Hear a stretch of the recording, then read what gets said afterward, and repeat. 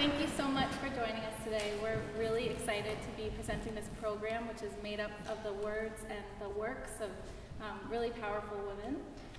You just heard the Womanly Song of God, which is definitely modern, and we're doing some ancient stuff too. The next set is actually made up of two pieces, which are on opposite sides of the emotional spectrum.